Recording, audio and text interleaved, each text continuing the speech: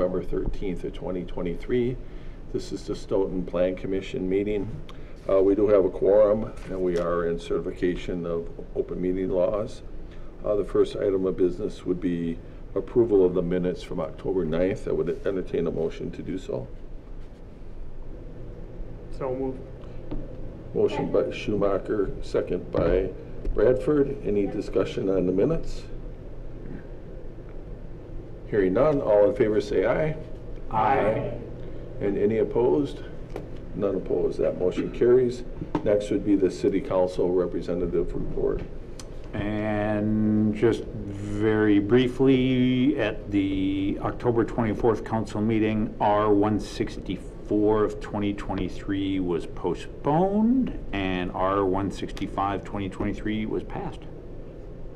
All right, thank you. And next would be the staff report. The only item that I really wanted to highlight is the gingerbread house on Williams Drive. Actually, we're doing some final inspections for occupancy this week there, so that's quite an impressive building and project if you've had an opportunity to drive by there. Pavement was put down a few weeks ago, and it's really come together nicely.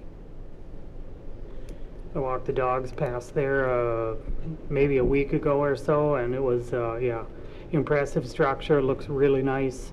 Yep. Can't wait to see it opened. All right, any questions on the staff report? Hearing none, we'll go to the final condominium plat for Lot 6 and Lot 51 of 51 West subdivision. This one we will be looking for a recommendation from the City Council, and I can pull this one up for you. And Director Scheel. Yeah, this is actually a pretty straightforward, maybe if you scroll down to like page 5 of this, I think there's the actual plat. This one? It's pretty straightforward. Lot 6 of the 51 West development. You'll recall we did the rezoning, part of a PD. We actually had a preliminary plat that was approved with this layout. Now they've brought the final condominium plat back before us. There's no extra conditions that we've identified as being appropriate to include. This project moves forward. There's actually 4 buildings already under construction in the western edge of this site. Motion by Bradford to approve. Is there a second? Second. And a second by Schumacher. Any questions on the resolution? Alderperson, or Commissioner Farrell. Not really a question, just a quick comment. Probably not totally germane, but I went out there the other day during a weekday, middle of the day. Oak Opening Drive is becoming a major shortcut, it appears, for what that's worth. Lots of traffic zooming down there. I was like, where are these people coming from? Which way are they headed? They were coming from Rutland, heading into town somewhere. But I was only there for like 5 minutes and saw at least half a dozen cars, zooming down the road. So. Yeah, I don't think that was certainly expected. It's a parallel route to 51. It's kind of a back way to get into the commercial center from the rural area. So I think it keeps some traffic off of 51. We recognize we put in some traffic calming islands or medians in that roadway, but also the improvements that we made to the town portions of Oak Opening and Deer Point made it more attractive. When that was bumpy and full of holes, it wasn't as attractive as a route. Now it certainly is. All right, I'll mention it at Public Safety. I think we have a meeting, I think it's later on this week or next week. Any other questions or comments on the motion? Hearing none, all in favor say aye. Aye. Aye. And any opposed? None opposed. That motion carries. Next item is the site plan review for the solar array at United Methodist Church at 525 Lincoln Avenue.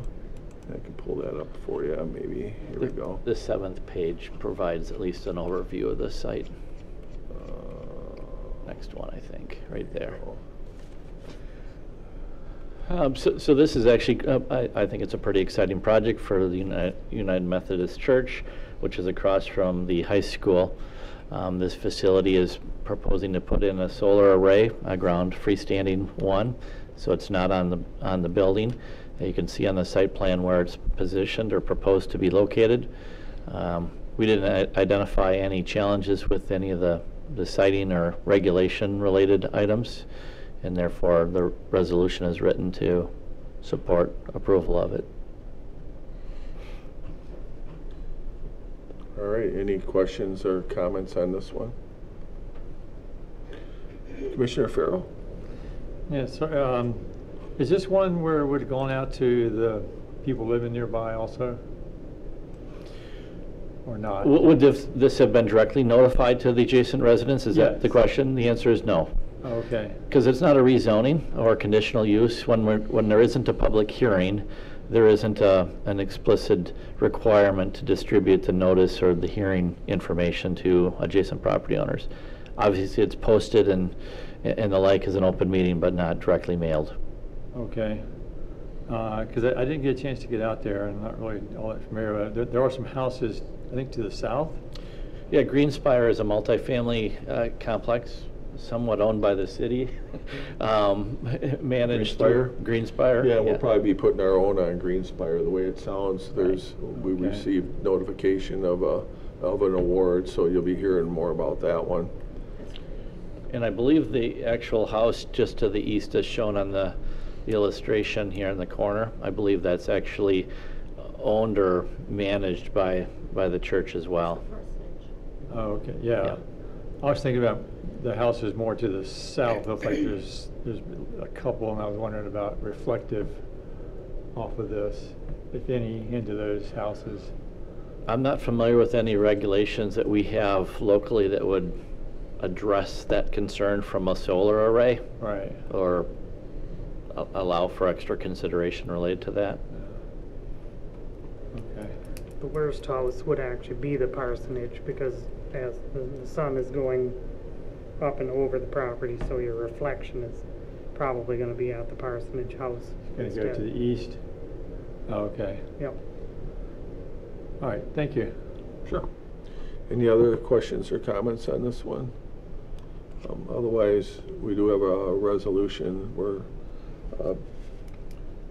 seeking a site plan approval on this one. So this one is pretty much up to you. This one would not go to City Council. That's correct. I'll move to approve. Motion by Caravello. Is there a second? Second by Bradford. One last opportunity for questions or comments. Hearing none, all in favor say aye. Aye. And any opposed? None opposed, that motion carries.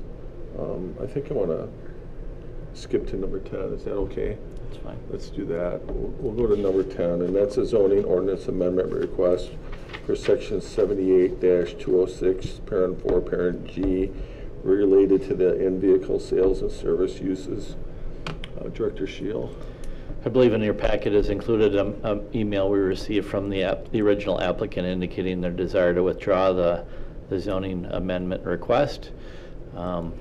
Attorney Dragney's here, but as we understand it right now, it was postponed by the Plan Commission at the last meeting, so it's essentially in the hands of the Plan Commission to consider how to move forward. But that's the extent of the information that we have related to the request to withdraw. Attorney Dragney, anything you want to add to that, as long as you're here? You can push the button there. Yeah, I have reviewed the ordinance that addresses this type of application and what the Plan Commission's options are at this stage of the process. I think you have a wide range of options. You could choose to, given that the applicant has requested that it be withdrawn or has indicated a withdrawal of the application, you could choose to take no further action on it. I don't believe there was actually a motion to approve pending. I think so there's no pending motion. At the last meeting, basically, you took action to require that this matter be put on the next agenda so that you could create some time for yourselves and I think the applicants to maybe provide some additional information. So there's no motion pending. So you could take no action, or you could choose to proceed to either recommend that the ordinance be approved or not approved, and ask that that recommendation be forwarded to the city council. But the way the ordinance is drafted, it doesn't say that you are required to do any one of those things. It says that you may, what does it say? It says you may make a report to the Common Council, and you may state in the minutes your findings and recommendation regarding the application. So it doesn't say you're required to. So it's up to you at this stage to decide how you want to proceed. So I assume that if we wanted to proceed to take action on it, we'd have a motion. And what would we do if we wanted to take no action? Just, there would be no motion? There would be no or- motion. You could call for, you could ask whether anyone has a motion. Could be a motion to approve, motion to deny, could be a motion to postpone it indefinitely, or there could be silence. No one makes any motion. Okay, so I'll ask the question. What would you like to do? Commissioner Farrell? I think maybe rather than just leave a blank out there for people to wonder what happened, maybe we should just make a report to council to say the applicant withdrew his request, and it will be taken up by the Sustainability Committee, so we understand. Yeah, And then therefore the Planning Commission is not going to take any further action at this point, something like that. I'll fill in some of the in-between bits here. I did have a meeting with the applicants. I thought it was a fairly productive meeting that we had. We discussed, a lot of different things within that meeting, and I think that we decided that the best way to go about this would be to at least withdraw this from the Plan Commission consideration and retake it back up into the Sustainability Committee, where they could work on some of the finer details a little bit more. Okay, so I guess my question would be, does this body have the authority to make that ask, or does that just happen naturally and we're okay? I think the Plan Commission could, there could be a motion that you could vote on to recommend that the council refer this issue to the Sustainability Committee. You don't have to do that. You could do that. And then the council could choose to do that or not. You're not actually making a recommendation on the ordinance itself. You're simply, I suppose you could do nothing and just, I don't know, Alder Schumacher, what your thinking is about how that would go to the Sustainability Committee. Well, I mean, that could just be an ask of the members or by the members of that committee, or an ask to the chair of that committee in order to take up this language and work it out a little bit more thoroughly. Are you thinking that the applicant would make that request, or that the Plan Commission would, or that the council, city council would? I'm thinking that the simplest way that would be, and at least the most expeditious way, would probably be for the applicant themselves in order to make that request of the Sustainability Committee. I think we would tend to bog it down in several more weeks in just talking about it when they could get on with it. So I think in this case, the best is no motion, and we just let it fall, and then it gets taken back up with the applicant in the Sustainability Committee. Yeah, I propose we take no action. Okay. Do we have some sort of a consensus on that, or? Okay. I don't hear any objections to that, so I guess that's what we'll do. We'll just take no action on it. All right. Thanks for meeting with them. And Yep, and I'm happy to work with them further on getting getting the language worked out in there. Okay. So then, I'll share my screen. so we're not going to take any action, and we'll move on to item number 9, which is a site plan review for building demolition and new maintenance facility at 900 West Wilson Street for the Stoughton Area School District. And we're going to queue this up. Dr. Keyser's here, and I think he might have some guests online as well. And it looks like you have the red button pushed. The floor will be yours. Thank you and good evening. I'm here back, and thank you for having us back. Tonight I have our architect partners from EUA to talk through the maintenance, the Yahara building site and the new maintenance building, so I'll turn over to Andre and McLean. Hello, everyone. I'm Andre Rosso. You might recall me from the last meeting. I also have McLean here on the call with me. I'm one of the architects on the Stoughton renovation and referendum team here. So last time we were in front of you, we had River Bluff in the district office. That was building 1 and 2. Today we have the Yahara gym addition or renovation and the maintenance building, which is a new build. This is just east of the current high school. On the so we're keeping the existing gym, and we're essentially removing the building east of that and replacing it with the maintenance building there. So you can see on the site map. So we put together a similar package as we did last time with demolition plans, site plans. Here you can see that demo plan. In red is everything being removed from the site. Further down, we get more into the details of the pervious surfaces. It is quite the reduction of that. We can probably stay on this sheet for now, though, with the materials and get to civil later. Nope. I'm sorry, Andre. I'll slow down. Let me know when you want me to advance. Sure. This sheet is perfect. I think we'll actually do materials first, then we can get into civil. I rearranged the document based off of how our discussion went last time, but I think the short of it is we have more green space on the site than existed previously. So there in the upper left corner, you can see an image of the current connector from that Yahara gym to that existing school building. Through discussions with the district and the team, we're actually looking to remove that portion so that they're 2 standalone buildings.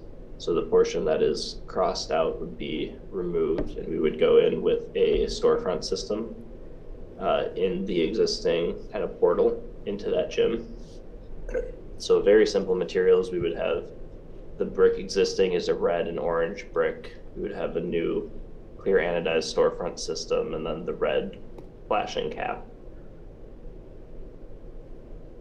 So building number 3 is very minimal work. We're essentially removing a portion of the building and kind of closing in that facade of the building.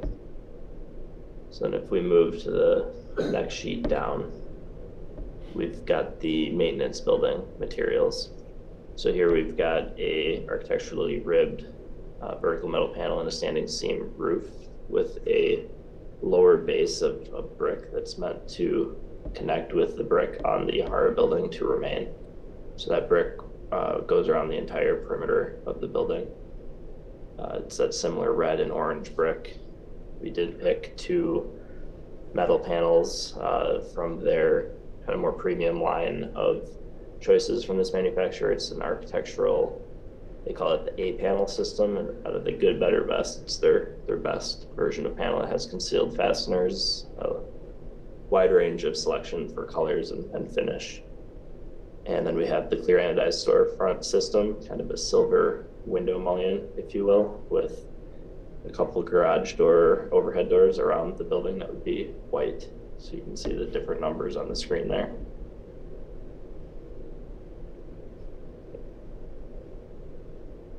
Then further through the packet, we have the floor plan on the next sheet.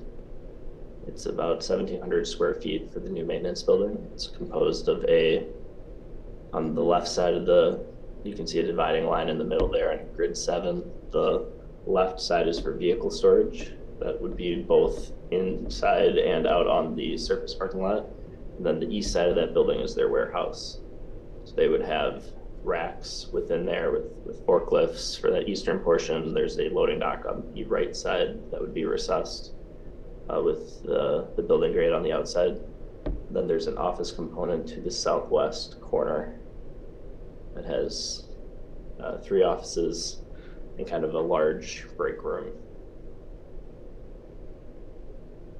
On the next sheet, we have the roof plan.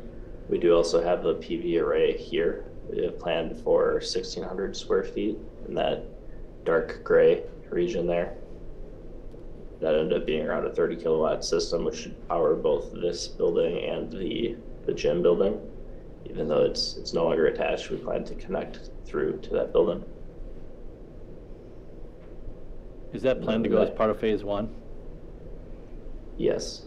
Yep.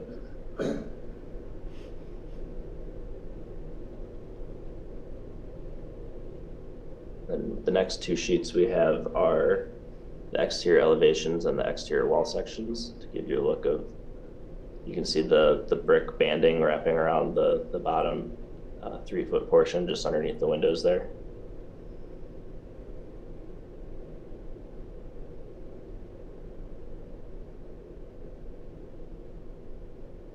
And then finally, the last series of about 7 sheets or so are the civil site plans with our landscaping and demo. So here on this sheet with the purple are all the items to be removed.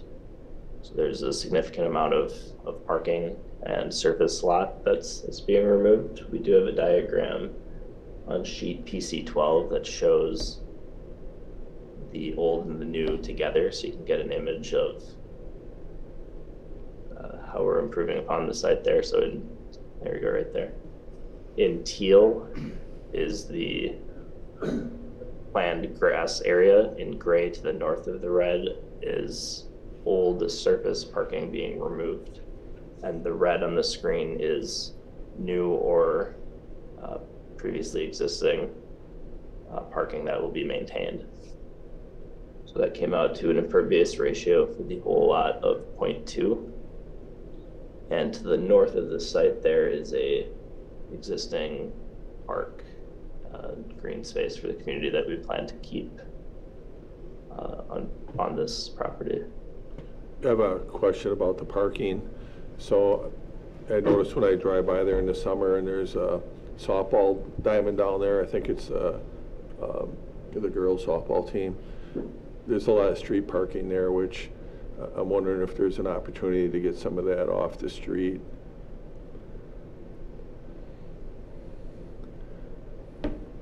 I don't know if you've had that conversation internally or not, but it gets pretty messy down there during the game. As far as from the existing lot, there we did not plan on increasing parking outside of, as you can see in the kind of upper right corner there. We've taken that existing, we've brought that down from the conversation. It did not rise to something that reached us as far as an issue with the street parking. Yeah, I mean, I'm sure, you know, for the staff that's working in the maintenance building, you have sufficient parking. But when there's an event there, I think that would be my concern. It looks like you're reducing parking is overall. Overall, yes. Yeah. And I would say from the limited time that I had been on the core team from last spring, even in the discussion phase with our activities and athletic director, no information came to us that there was concerns around the parking, the street level parking that was there for activities and events. Yeah, I think that's something you might want to monitor next summer. Okay.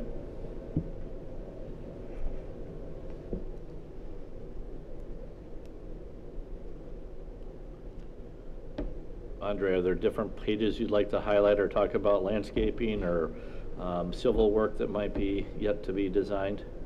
Yeah, if we pull up go back a couple sheets to the landscaping plan, I think PC10, yeah, right there.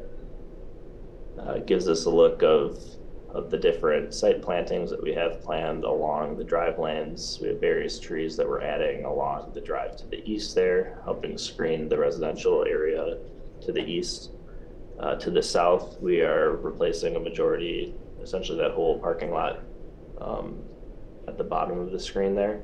There'll be a single loaded parking lane split between maintenance and the gym, which allows us, you know, on weekends or heavy events where maintenance building may not be heavily used, that can split parking between the two.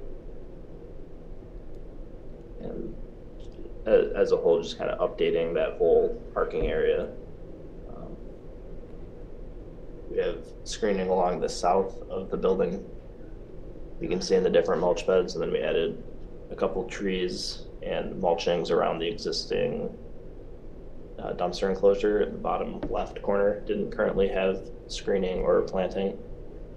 And then to the northwest corner, behind the surface parking area in the upper left, we also have a mulch screening area. Can you speak to the fencing that's shown on the plan around that area? Yeah, so we do have a fence wrapping the perimeter plan to be future. It's not currently part of this scope. The owner intends to put it in at a later date, but shortly after move-in. It would be similar to their current maintenance building, which is over by the River Bluff building. That location, it's a chain link fence. It didn't have vertical slats in that portion. We did have vertical slats planned at least for the connecting fence, which is between building 3 and 4. That was mainly to screen the mechanical units behind it. And we were planning on a black powder coated fence, a slightly an uptick from a kind of a silver chain link fence.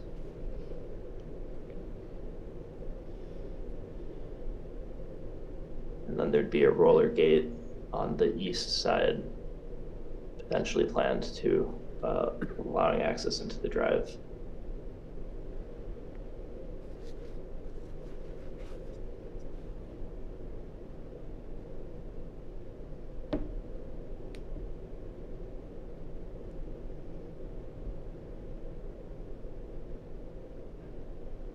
This site plan also shows the loading dock in the lower right corner. We have it screened with plantings on both sides. That area is planned to be lower than the inside of the building, but the grade actually steps away from the building, so it's not a recessed pit loading dock, if you will. The grade slopes away from that towards the street. And it helps kind of separate the vehicle traffic there from loading, delivery type activity and maintenance facility vehicles to the north of the site, and students and visitor parking to the south. We're reusing the existing curb cuts that exist currently. I believe one item that came up in the letter was the width of those. We were planning on keeping what was maintaining the existing cuts. You can see there in dark black lines is where we plan on updating the sidewalk and drive lane. We did update some of the drive lanes to a 6-inch deep sidewalk at the request of the commission here. Is that shown on this plan, Andre? I'm not. That would be more on our civil plan, which is a couple sheets up. It's on PC 8.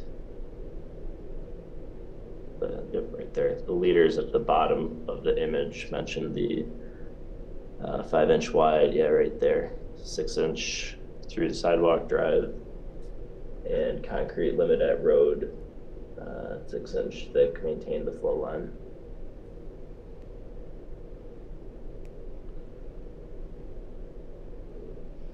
So since we're talking about the driveway width, maybe I'll just suggest to the commission one of the thoughts about the driveway width there, or the curb cut opening, was the recognition that previously functioned as an area for bus ingress and egress, which no longer isn't a primary activity there. So it's a wider than normal opening, and we at staff level thought there was an opportunity to consider altering that. As Andre indicated, their civil design work isn't complete, but right now they're contemplating keeping that the same. Staff would suggest it might be worth looking at the drive opening widths on both Van Buren side as well as the Wilson Street side of the project. So my question would be on the Van Buren side, that's the side where the loading dock is that? Yes. What kind of vehicles do you anticipate going in and out of there? Are they box trucks? Are they semis? We anticipate both box trucks and semis. Box trucks and kind of snowplow type vehicles will probably be more to the northern portion of the site, going through the roller gate and back to the surface lot area. And any vehicle that would need the recessed dock would be the bottom right corner of the building. So it seems, at least on Van Buren, I guess I could see the rationale for a wider, but I don't know if that would be necessary on Wilson or not. Is there any unloading at Wilson into that entrance area? We do have access into the building up there on the screen. That would be probably more of a box truck or a van type item, maybe a vehicle with a snowplow. It is designed so that the vehicles can pass through the building. And there's 5 different overhead doors on this building, so you would be able to connect through the building depending on how the district wants to kind of service and prep their vehicles. They could leave through the south door and come in through the north door. Maybe one scenario where you have a fleet of vehicles that are kind of getting prepped to go out and snowplow or what have you today. So there is a need to have the vehicles on the south portion too. Be it not like a loading dock type capacity vehicle. All right. Are these diesel vehicles? It would be a mixture of diesel and gas.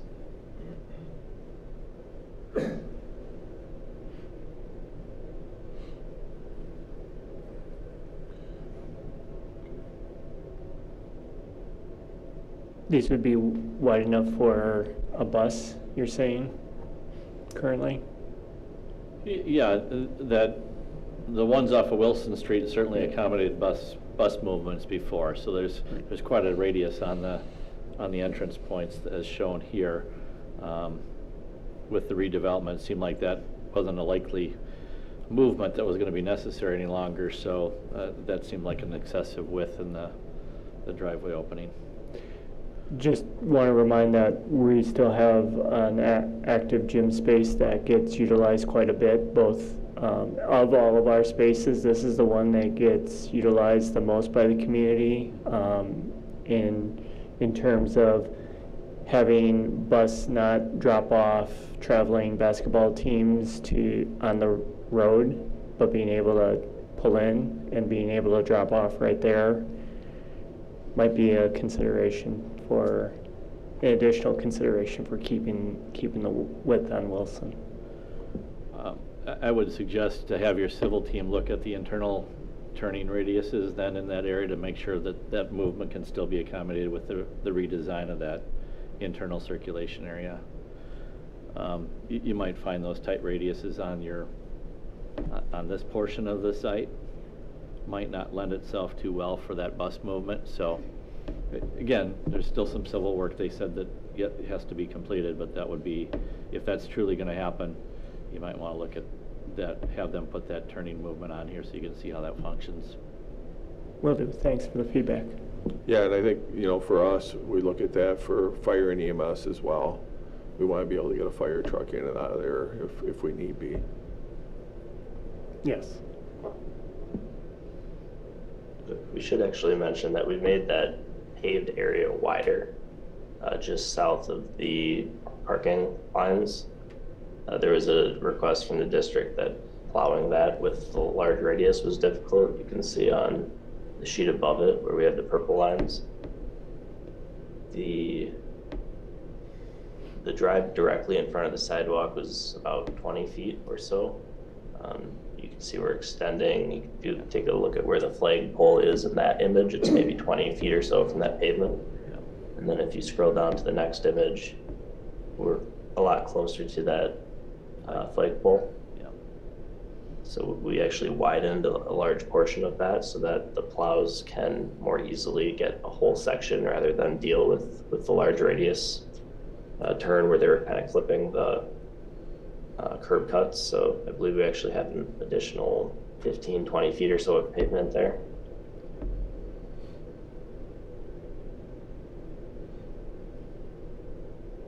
So we can review the turn radiuses with with our civil teams, but we feel good about the extent of pavement there.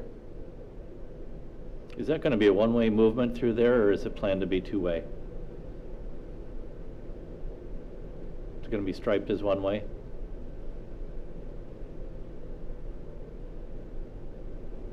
I believe the intent is two-way. It's currently not striped for either on the existing condition. But I think it functioned as a one-way, primarily from the east entrance to the west entrance. There might have been some two-way movement into the gymnasium area itself, but I don't think vehicles were encouraged to go west to east in front of the school building. No, I believe they have signage in the front of entrance and exit. Yeah, I think you're right. I just don't know if the drive width at the street is conducive to two-way movement. It could be. I just can't. I haven't looked at for that.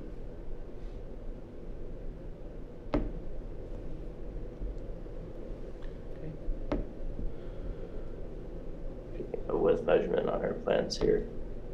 We've got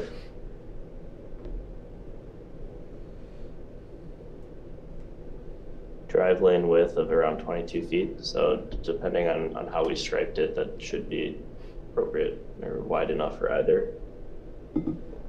Single or double lane, typically a drive lane is around 10 feet wide.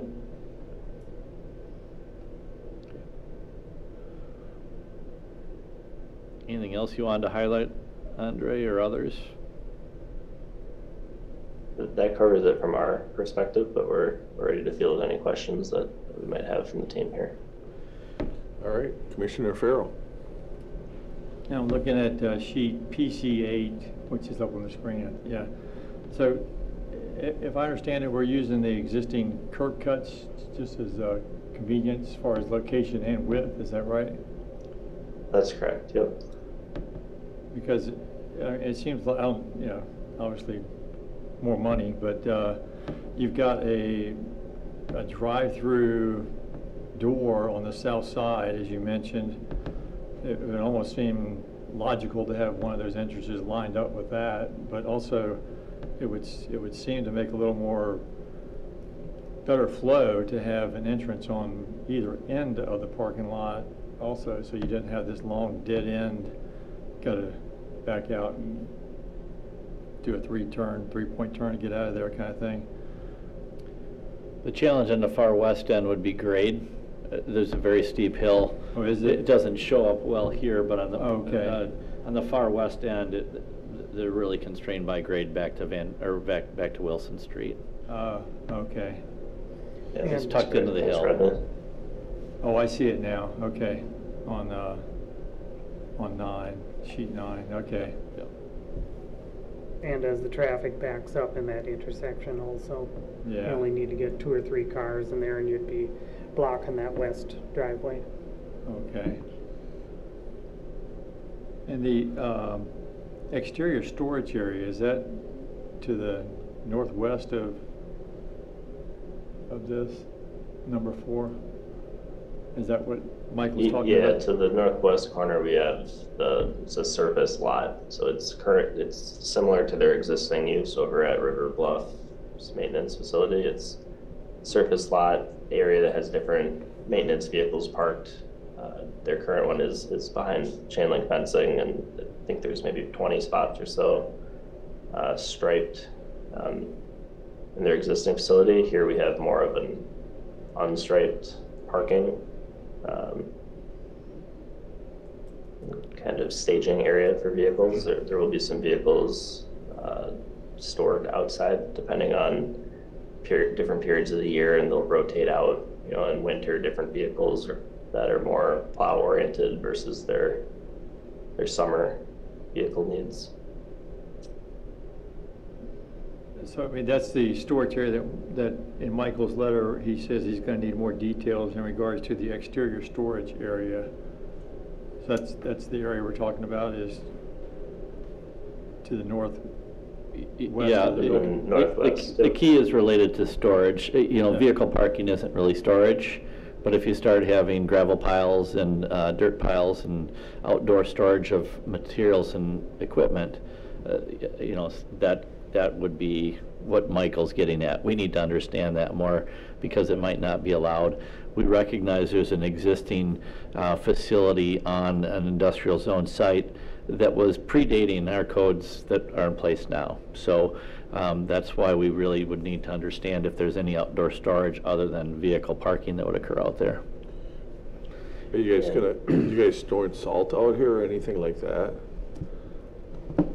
We spoke with Kyle Smith, their facilities director, and they confirmed that their intent was to not store salt or gravel or mulch or any sorts of those things out on that paved area. If there would be any of that storage, it would be within the maintenance building proper. Okay, thank you.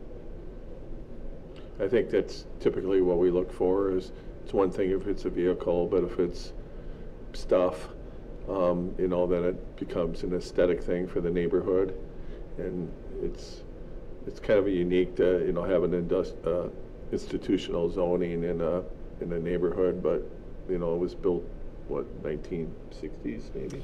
Well, our school sites are industrial or institutional zone property, so that's not where. But this certainly has a mechanical feel, a little different than your education feel, but it does fall under the umbrella. But we're just mindful of the aesthetics and the characteristics of the neighborhood.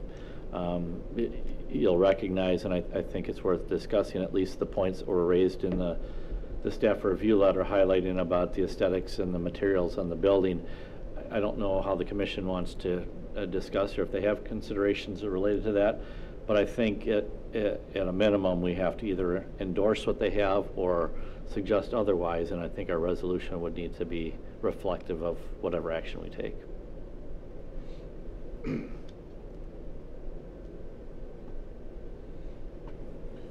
And leading off what Rodney was just saying with that,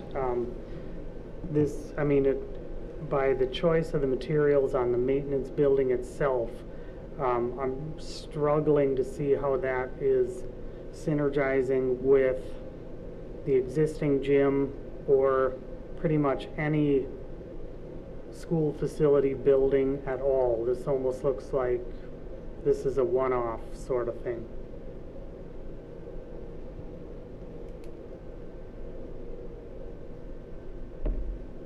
And I would have a lot of concern about plunking something like that within a residential neighborhood that looks like so really off character. Everyone has gotten used to a school-looking building in there, and between that gym and the existing building, they kind of blended together.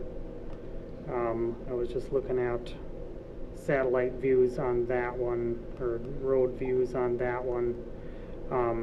But if I see it's, you know, a beige exterior, but if it has that sort of ribbing looking outside, I'm not so sure about that material for that building. I think that'll make it really stand off and look like that building doesn't belong there at all. So just for clarification, so the brick is the same, right? Right, the brick would be the same or a similar match to the existing Yahara gym. The Yahara gym is existing. We would look to get sample boards that match that brick pattern and color. And how about and how about the roofs? The roofs would be a different element. We have the standing seam roof, so it's a 12-inch kind of vertical seam. We've got that dark brown aesthetic. So we looked at the different options that they have. There's a couple in their standard line. We went with the beige to somewhat blend away, and the darker roof for a contrast between the two. But the materials on the existing roof and the new building are different. Right, the existing Yahara gym has a red coping or a flashing piece around the perimeter.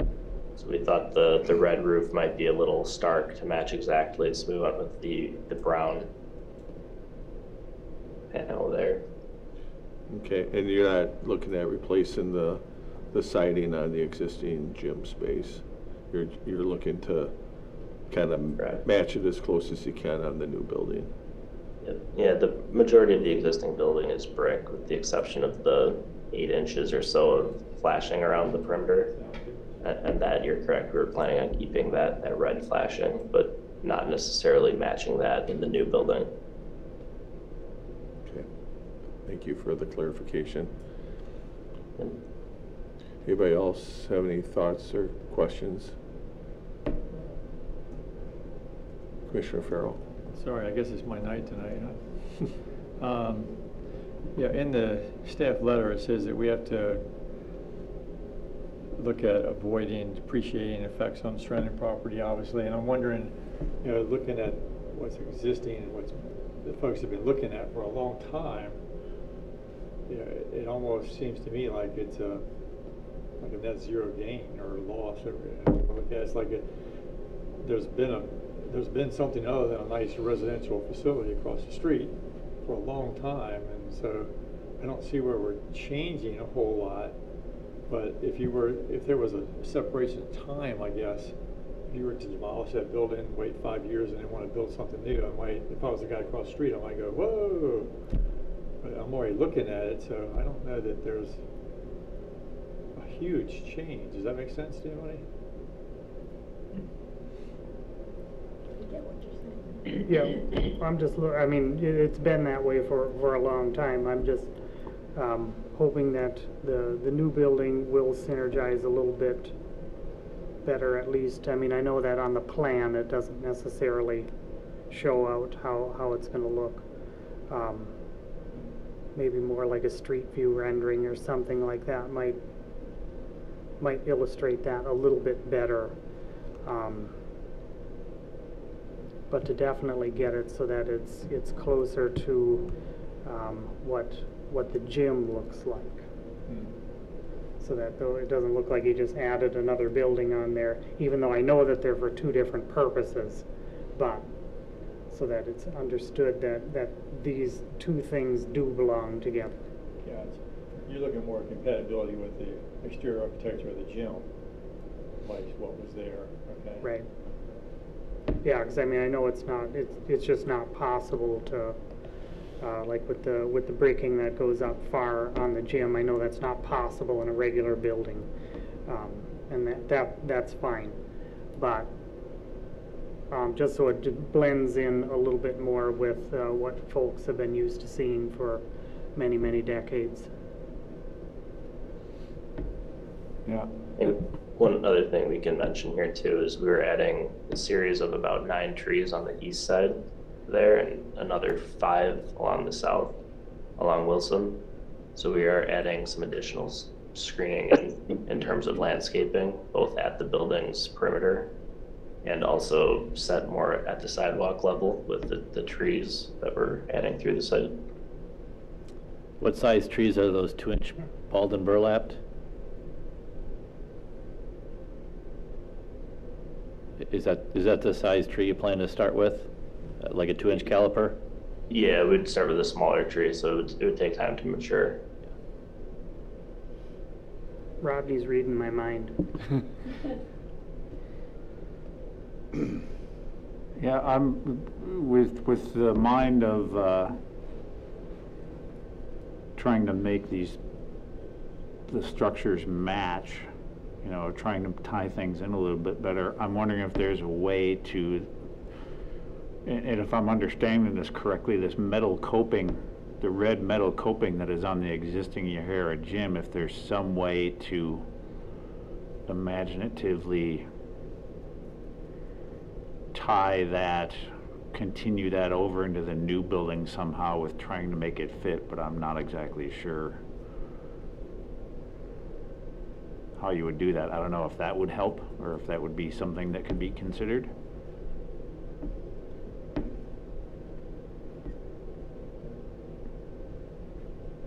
And on the Yahara gym, that's essentially just a court facility. Is that correct? Just basically a basketball court? And restrooms? More or less. That's correct. And And some there's some locker locker rooms. rooms and toilet Okay. rooms off of it, yep. Okay. And And then then some some locker rooms and toilet rooms off of it, yep. Okay. Okay. I could also, this is McLean with UA. The existing gym does have the brick that goes up to a certain point, and then above that you'll see an EFIS product. It's a material that's not, and on the school building itself, there's a brick wainscoting around the base, similar to what we're showing on the new build here. And above that, it's an EFIS product. So considering that language, the slope of the existing gym, which is similar to our new build here, the metal panel that we're proposing is a substantial upgrade of a quality material versus a EFIS from what they are used to seeing as an existing material. So if we could consider the language, if they're used to seeing something and that's a concern, there is a similar language in the new build with the brick wrapping around the base with a different material that sits on top of that, but a better quality product with the metal panel than a EFIS. When's the possibility of replacing that EFIS material on that existing gym? I know that that stuff is not very good material at all, and most of it was removed from the high school.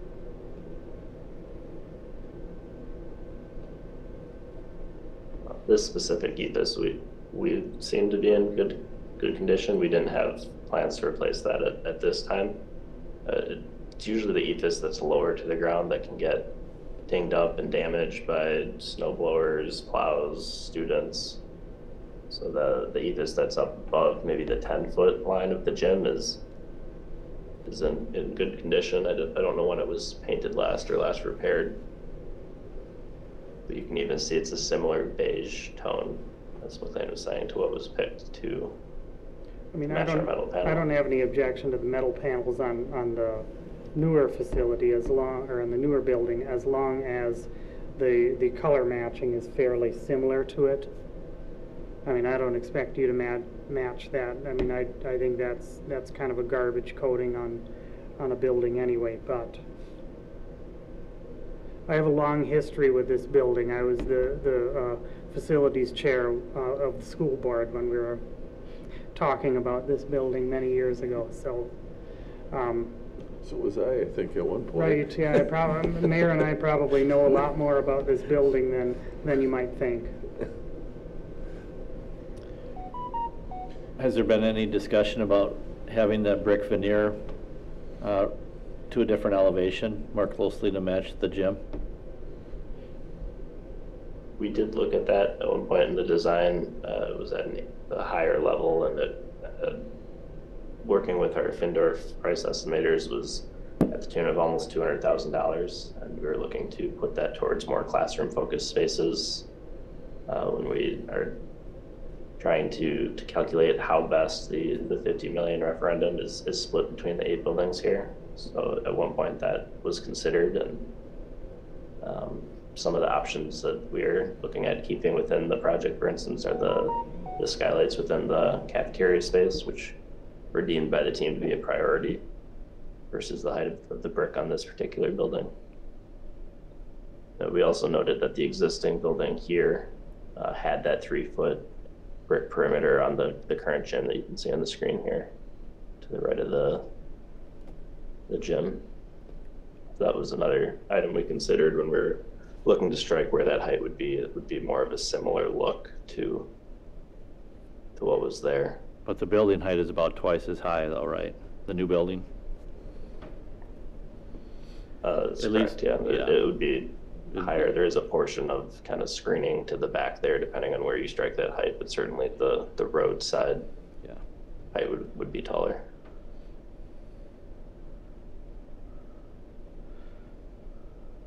So the low side of the building would be the Wilson Street side that we're looking at now. Yep. And the gable is running east to west.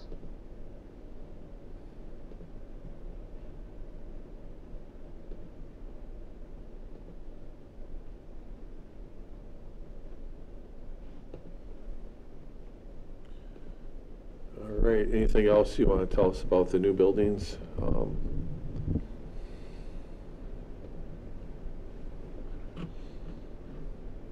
don't know if you reviewed bike parking, but we also listed bike parking on the new set of plans here.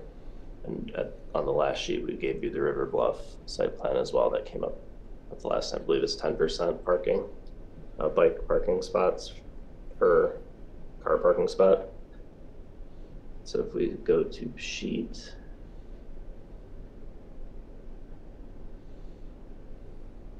PC08, we have it clouded in red.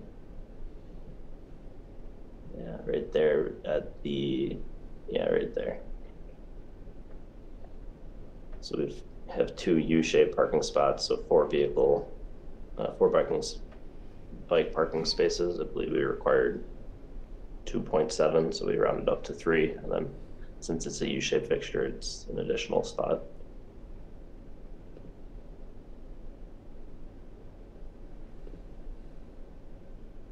And then if we go to the very last image, we gave the River Bluff site plan parking space. And that was to the south of the site. The argument there was that we are farther from the main entrance, but more where bike pedestrian or a bike user would switch from their bicycle to a pedestrian mode, rather than pulling them up into the drive lane that's going to be heavily trafficked by vehicles. So we have it clouded in red there on the south portion of the site.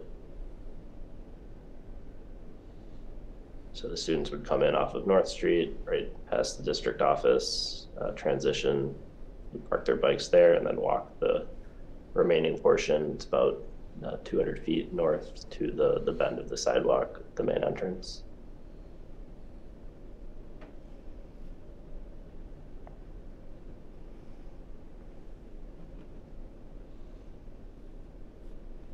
Any questions about this one?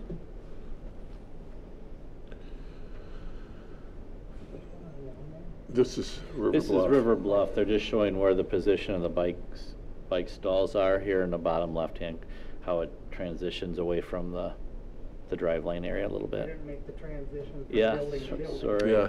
Yeah, sorry, this one right here. The bike parking area in the River Bluff site.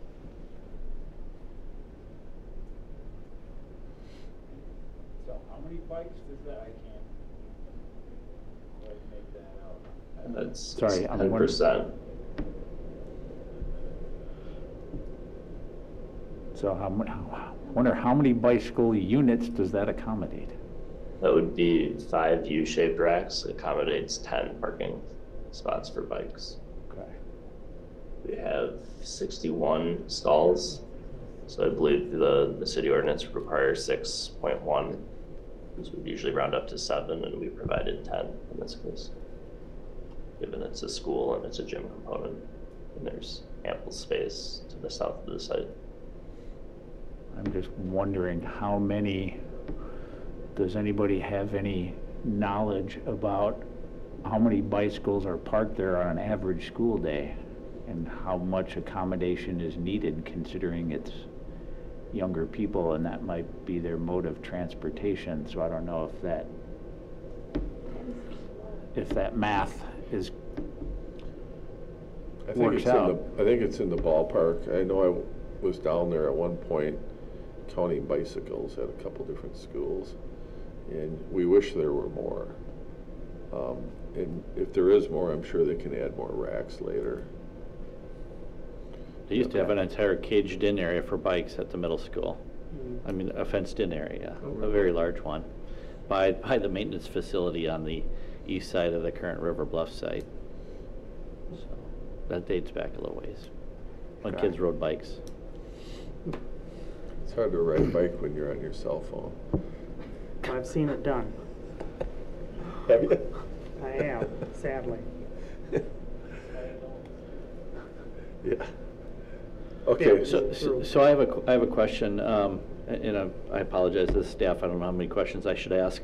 How far along in the budget you've gotten your referendum passed? How much was allocated to this project, and where are you at in relationship to the budget as you're contemplating? I know you've talked about the premium corrugated metal panels that you've selected with that vendor. I'm just kind of curious where you're falling in relationship to your budget. that was anticipated for this site with this project? Yeah, right now, out of the 50 million roughly referendum dollars, we have 5.5 million associated with this work. That would include the demolition of the existing school, all of the new pavement and civil work, and then the new maintenance building and the Yahara addition or renovation. So I think somewhere between 3 and 3.5 million for just the maintenance building portion itself. You know, new footings, new landscaping, and new steel wall roof type construction.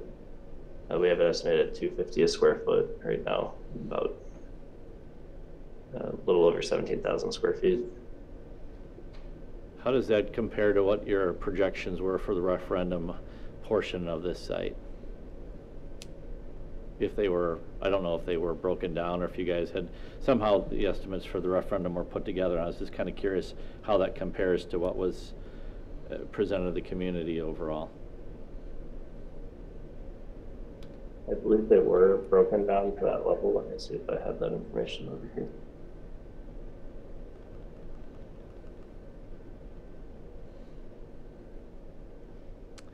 I'm sorry, I'm just kind of hung up on the aesthetics, and I'm doing it purposely because of the abuse the city has taken for a similar facility that's actually in one of our business parks, right along Williams Drive.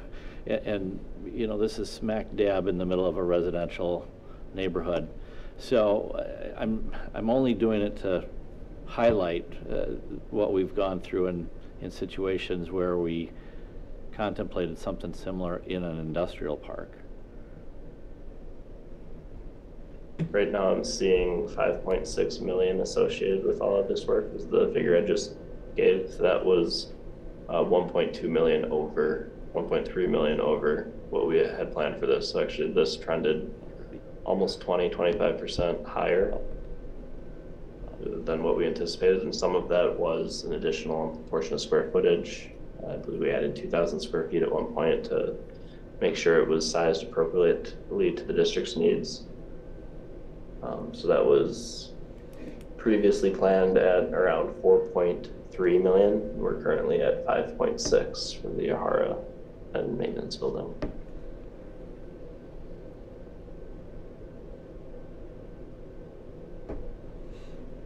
That, of course, includes decisions that the district made already to include that brick wainscoting. That's not typical to some of these buildings. Their current building does not have that. Over at River Bluff, granted it's kind of it's a residential area, but a different area. That's an 8-foot line of CMU that's painted white at their existing facility, and then there's a metal panel. It's, I believe, a light blue above that. So this is certainly an improvement upon that as an example. Granted, it's a different site.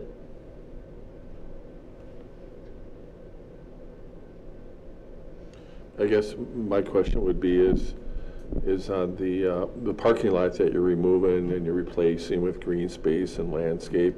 Do you have a number for that part? Because I'm just wondering if, you know, if you could invest that money into the panels of the building versus, you know, removing a parking lot that you may need later. I don't know what kind of shape that lot's in either, so it might need to come out regardless. Most of the surface lots are not in great shape. That's actually a reason that a large majority of what's not needed was removed, and also why we're replacing so much of the pavement. Like the area to the south is all completely new just because it was not in the best condition, was needed to be updated, and with the new site plan, it certainly warranted a new layout as well. Yeah. Yeah, I kind of gathered that, and I assume that all the other buildings, you're probably, you know, running into higher material costs as well, so I'm guessing you're not under budget in any of the other ones. Across the board, yeah, this is true. There's some that have been higher and some lower, but industry-wide, we're certainly facing some increases in prices that we've never seen before in the tune of 15 to 20% in some instances. Just supply chain shortages, labor shortages. It's always a tricky component when we plan these referendums, that the dollar amounts tend to change even within 3 years. And you can see what has already happened with interest rates and all of those factors that affect all of our projects. So when this passed in November of 2022, I believe we still have lasting effects from all of those things.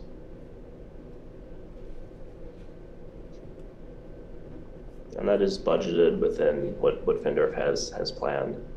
They usually plan between 3 and 5% inflation in those plans. Recently, those have ticked higher. Yeah, we've certainly experienced that on, well, not only buildings, but vehicles and everything else as well, so I certainly understand that. Any other questions or thoughts or suggestions from commissioners? Go ahead. Yeah, I just want some clarification on something, just for my own curiosity. I believe when you were talking about the panels, you said there were 3 grades of panel and that you had budgeted this on the best. Can you tell me what the difference is in energy efficiency and life expectancy or anything like that between what would it be, better and best? The middle grade and the top grade. Sure, so there wouldn't be any change in energy efficiency. That's all happening behind the metal panel. Okay. Really the good, better, best for the architectural line of metal panels is aesthetics. The main one is you're hiding your fasteners. Some people don't like to see the fasteners running up the building, so they have a concealed fastener example.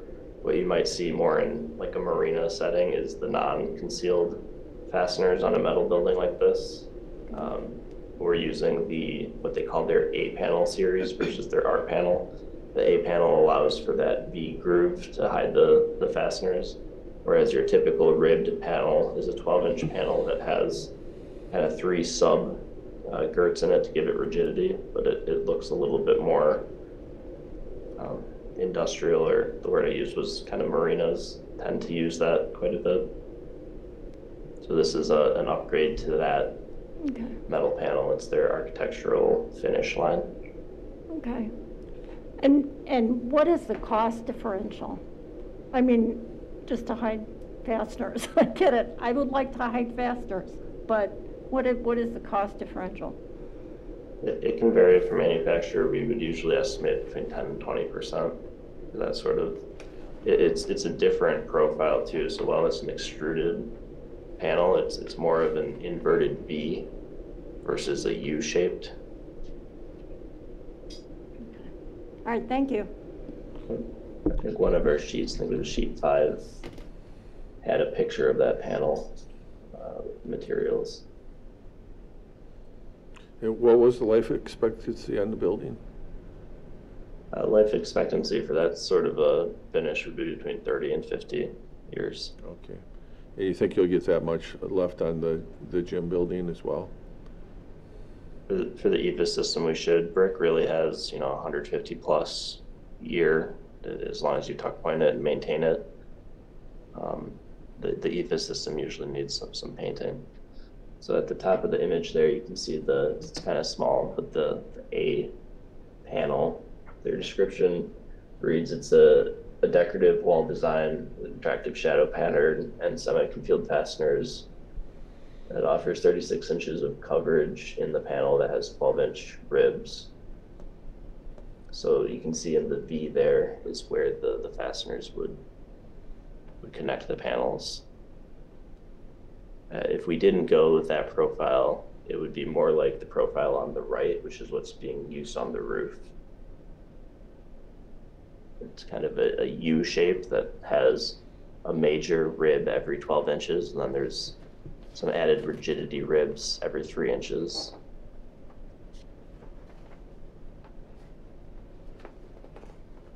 And the fasteners would be exposed on that, which always have a tendency to rest first before anything else. Or you can see the paint coming off of them on the other.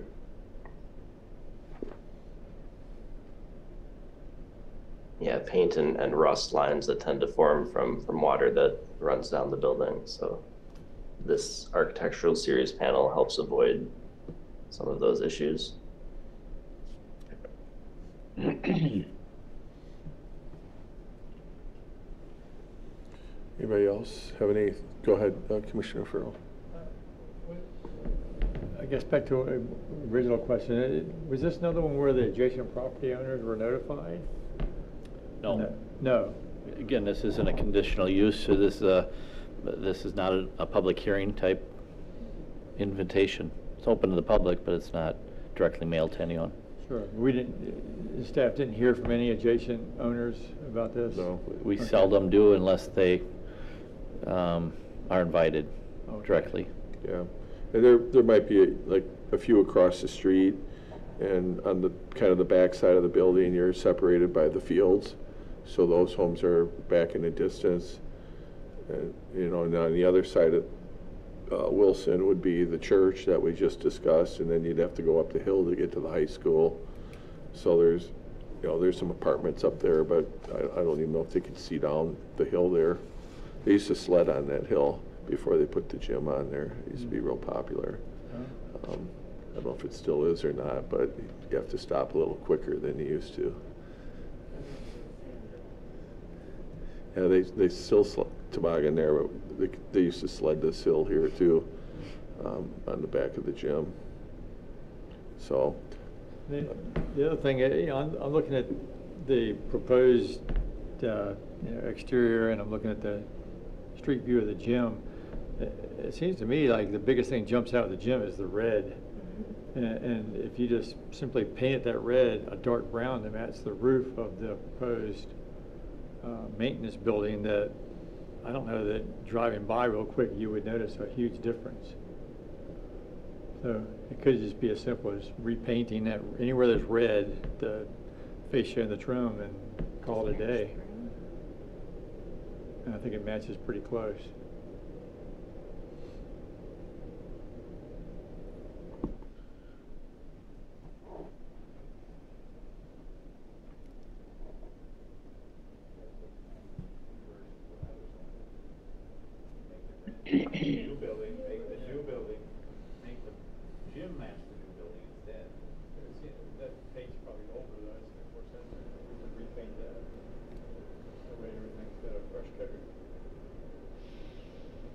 And I don't care what direction it goes, just as long as they kind of look together, like they should be together. But yeah, I think that's a good suggestion for that.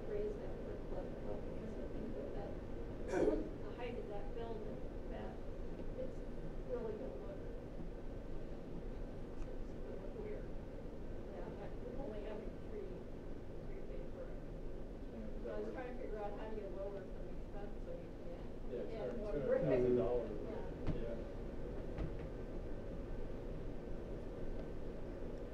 I mean, I guess.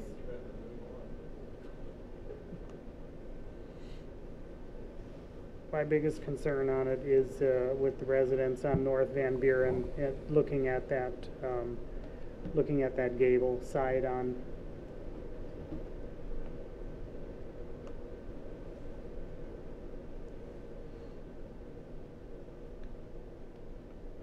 Where, it's just something like Rodney alludes to. We don't want to get stuck in that situation again of having to listen to an ugly building being put in somewhere.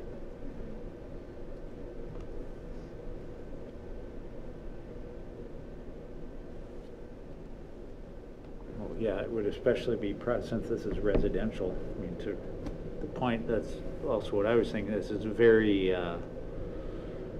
industrial-looking architecture, or industrial-looking building that. I don't know how much you do to it. I suppose there are some things you can do to it with unlimited, the Taj Mahal of maintenance facilities or something, but yeah. Residents will accept schools as being in their area, but a warehouse is a tough sell. And it could impact value for those homeowners. So I guess my question would be to the construction team, is there anything else you think you could do to, address some of the concerns that you've heard? So if we switch to page PC10, start landscaping plan, just counted the trees along that east side. We have 20 trees on that east side. They range between medium and large. Canopies of 20 to upwards of 30, 35 feet. The circle portion of the drive is where we have the heaviest amount of screening. We've got 6 or 7 trees along that curve, yep, right there. At the corner of the property, we have a couple of trees screening from that edge. And then we have 1 tree just to the south of the curb cut in. So we took a look at some of these, and we added some additional trees and mulching areas. We didn't have as many plants along the curb to the north into the roller gate section. And then we added a tree just south of the kind of the L shape within that green space by the second drive lane into the building. It's more of an ornamental tree, so just above the parking stripes to the south. Yep, right there. So we added a tree there that's more of a decorative ornamental type fixture. We kind of anticipate there might be a bench or a picnic table out there that the staff could go out into that green space, as opposed to just a sea of grass in front of that building. What is the timeline on this project? We've got groundbreaking set in around March of 2024. We've got about a month left to the end of construction documents, and we'll be out to the street to bid in January and February of 2024. And then the end of construction we have slotted to be 2025 and around October, September.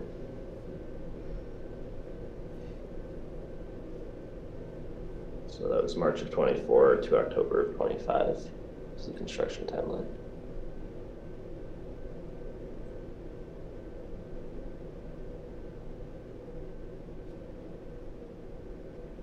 I'll be blunt with the landscaping, and that 25 mature trees are going to benefit your property values and not the neighbor's property values.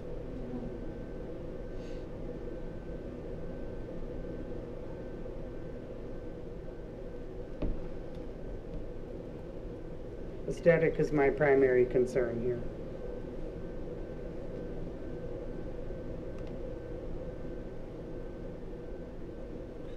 So I guess what I'm hearing is really your solution for the aesthetic is really the landscape. You don't think there's really anything you can do for the materials or the building itself?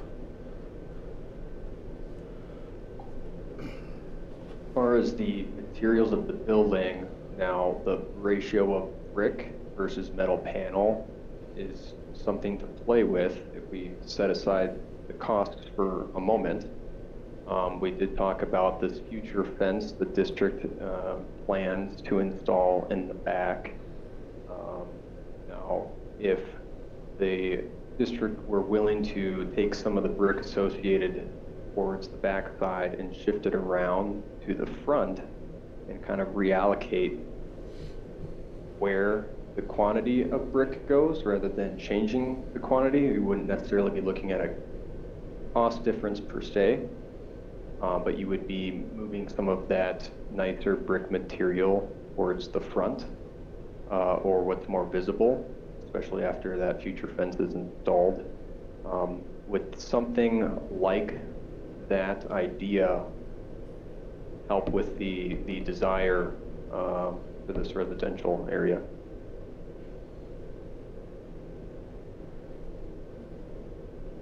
So how high do you think the brick would go then on Wilson?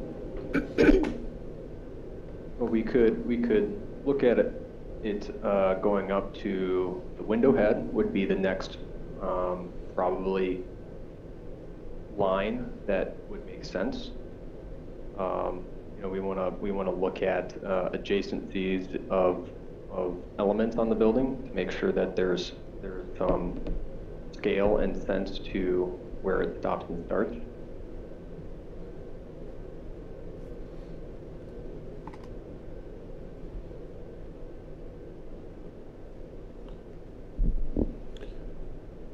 So I look at the commissioners, see if you think that's a step in the right direction, or do you think there's more that can be done? I mean, my initial thought was, is there anything more that can be done with the windows? They, you know, I'm sure they're strategically located, but I don't know if that's for functionality or aesthetics. They seem small when you look at the overall size of the building. Is there an opportunity there? Yeah, window size is something that could be looked at as well. Some of the windows in the smaller portion of the building are associated with those offices. And then the windows on the larger portion is more of that open area, open function storage and other functions for the maintenance building. Obviously you can go higher, but it would be more for the exterior aesthetic, which, fine, that's what we're talking about. Yeah, they're set between a height of 3 feet and 7'4", which is kind of the viewing line of your average person to see out the window. And so McLean said they were really set to match the office portion. Well, you could go higher and maybe match the line of the overhead door or somewhere between that 7'4" and 12 feet. There's energy code type items to consider there. The more glass you have, the less it performs thermally. But certainly it would allow us for some more daylight into the space. I prefer to see the windows up higher on the warehouse section of it. That would also prevent, from a security point, any access that would be in it or anybody looking in your windows either. My issue mostly is on the gable side of it. You're going to have like 20 feet of metal unbroken. I mean, except for your fastener covers. I mean, when you have that kind of situation, that just screams warehouse at me. Not to mention the overhead doors, which I understand are necessary, but just to have that gigantic space of unbroken metal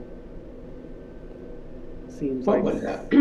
what would happen if you were to carry the fascia that's on the lower building, on the office building, carry that line on across the larger storage area and across that end of the building also? That would break up those large expansive panels. It would be similar to what the other building has on it as far as a band on the existing building. There's a band there. It would kind of tie those two together, and if you wanted to change the color of the band on the existing building, it looks like paint would do that to match this. What do people think about that? I'm trying to get, because like Phil said, this is not Taj Mahal. It is a storage building. We don't want to mess with the neighborhood as far as doing anything that they perceive downgrades their area. But it seems like we could dress this up just a little bit and be fine. I think Commissioner Robinson's idea is a step in the right direction. I think at least something to break up that big expanse of metal, I think, will be an improvement overall. Oh, and I think if you add the brick, we got a feedback there. Yeah, I think that the window idea across the building is definitely good, and then maybe increasing some of the brick from the back that's going to be fenced eventually anyway could go a long way to make it look like, I'll say a gentler building, you know, settling into that residential neighborhood rather than looking like a warehouse. Yeah, I think you might have an opportunity on the end of the building that's facing the hill too. I don't know if anyone's really gonna see much of that, but I think what we're trying to do is give you guys some constructive feedback. And I'm wondering if it's too much to ask, if you could come back to a future meeting and maybe give us some renderings of what those options might look like. Because you certainly want to respect your timeline. You know, we meet monthly. Is that something you think you could bring us in December? Current timeline that we had set was December 8th for final drawing, so that would be getting a little tight on our side. I don't know, McLean, what your thoughts are on that timeline, or if it would be a conditional approval that we could, you know, proceed with the drawings and meet whatever conditional points that you give us. I think the line that we were just talking about would likely be a paint strip line, which we've seen incorporated into some of these buildings as kind of an accent line. 27th or 29th or 30th. I can't do the 27th. Just throwing out ideas. Yeah, or the 29th. Or the 30th. Oh, okay. Yeah, we're just checking calendars here to see if maybe we could sneak in another meeting before then so we could honor your timeline, but really take another look at it. And I think, you know, a street view would be helpful too. This is kind of an aerial, you know, street view from, you know, different sides of the building. I don't know if you have the technology that's capable of producing that. Something that we can maybe visualize it a little bit more, because the last thing we want to do is, you know, is have folks out in the community saying, "Oh, why did you do that?" and not make them do more. And I think what I'm hearing from the group is that they're trying to work with you to work toward the approval, but to do more. So You could have a special meeting the week earlier, the week of the 4th. yeah, so I we're, don't know if that helps. we're trying to see if we could schedule a meeting. You said you had to have approval by December 8th? December 8th, yeah. So Yeah. the week of the. Yeah, our next meeting would be on the 11th. Is that really going to put you in a pinch? I mean, it's one business day later. Could we work with Rodney to schedule this as soon as possible? And, you know, I want to come back to the team with some ideas. We are in a time crunch, but I understand the situation. We might just have to make some revisions after documents are done. But is this something that I can work directly with Rodney to schedule, see what our options are for scheduling? Certainly. Sure, yeah, yep, we can do that. Rodney certainly has access to my schedule, and we can put something out to the commissioners. It's going to be a little tricky because of the holidays, but, you know, we certainly would make an effort to try to, I mean, it would just be the one item. I don't anticipate it would take that long because we've done most of the heavy lifting tonight anyway. It's just an opportunity to see what you guys can come up with, because I think, you know, I think there's a sense that we want to approve it, but we want to approve something that, you know, we can be happy with, and we can certainly, you know, get support from the community to, you know, to be proud of the building. And I think you guys certainly have put in a lot of work to get to this point, so we appreciate that as well. I think, you know, we just want to get it so we can, you know, get it over the finish line for you. Is anybody going to be taking any time off for a while, or go ahead? I was going to say just real quick, when you talk about street level elevations, what would be really helpful, I think, too, to help visualize things is to incorporate the landscape plan in those. You know, if you look at PC3, it's a barren lot, and so, you know, using your CAD to plot some trees, look at what it's going to look like from the street with the trees, and landscape would be helpful. Yeah, we often see that on other projects that come through here. So if you guys have the ability to do that, I think that would be really helpful to kind of give a, I don't know what they even call it, it's like a 3D CAD is what I would call it, but I think you guys are probably familiar with that. You know, of all angles of the building, you know, maybe you can show the back with the fence, the back with and without the brick, things like that, so we can at least, you know, understand, you know, what it'll actually look like. But certainly appreciate you answering the questions and working with us to, you know, try to address this, because I know the district is, you know, put a lot of thought and time and effort in getting to this point. So you know, we certainly want to, you know, get you to the point where you can hit your schedule and get this thing built before the price goes up even more. No, I appreciate that, but I just want, and I know McLean's been taking a lot of notes, so I'm not even worried about if my notes in my head are accurate, because I know that we'll have written notes. But just to kind of summarize for myself and being part of the core team, looking at aesthetics, making sure the gym and the maintenance facility match. That's a priority. Looking at perhaps some painted banding to go around to break up the elevation, particularly on the gable side, and then also reallocating so we stay within budget the brick on the back side and maybe on the side that's facing the gym, and reallocated to the Van Buren and Wilson sides. Those were kind of the three big takeaways that I've heard, right?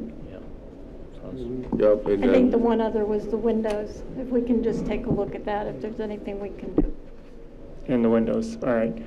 I'm just thinking about that in terms of, and there's an understanding that if we reallocate the brick, that means there's going to be more metal potentially going all the way to the ground on those back sides. Okay. No, I appreciate the feedback. Okay, anything else? Otherwise, you know, we don't have to take any action, or we can move to postpone, or whatever you think the appropriate motion would be at this point. Do you have a Postpone to the next scheduled meeting, or the meeting when we can get information from the applicant. And if that's a special meeting, we'd certainly try to accommodate them, would be my guess. Okay, somebody want to make that motion? I'll move to postpone until another meeting can be rescheduled. All right, second by Bradford. Any discussion on that? Thank you all again for being here tonight. All in favor say aye. Aye. Aye. Any opposed? None opposed. Are there any future agenda items? This item is top of center, right? Let's focus on that one We'll first. focus on this one, and then we'll see what else comes up in a regular meeting next month. I'd entertain a motion to adjourn. So moved. I'll second. Motion by Schumacher, second by Caravello. All in favor say aye. Aye. We are adjourned. Thank you.